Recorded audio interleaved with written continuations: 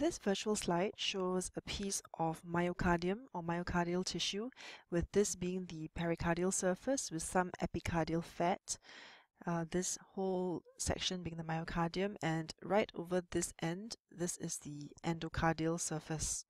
So we can see that there is this paler area over here, which is quite irregular, and other areas are more densely eosinophilic.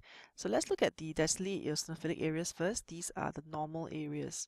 And what we're seeing here, of course, is heart muscle or myocardium, and these are the muscle cells with centrally located nuclei and well-preserved nuclei with very dense eosinophilic cytoplasm. Now moving on to the junction between the normal and abnormal area, we can appreciate that over in this paler pink area there is an abrupt loss of the cardiac muscle cells. Instead, what we have is this ropey pink material, and you can just appreciate that it is quite thick and fibrillar in nature, and in some areas it's a little bit denser and thicker. All this is collagen, and all this tissue in this area is actually a fibrous scar.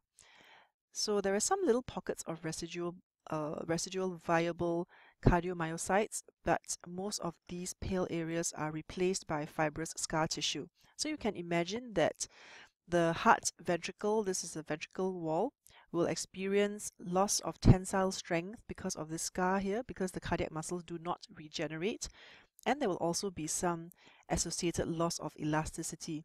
So if the area of fibrous scarring is quite large, this may actually predispose the ventricle to dilatation because of the force of the pumping of the rest of the heart.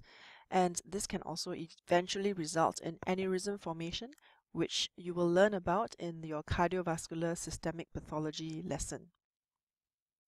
So this is an example of healing by repair or by fibrous repair and organization, because the tissue is a permanent type of tissue, so non-dividing, unable to enter the cell cycle, and instead it is patched up by this fibrous scar.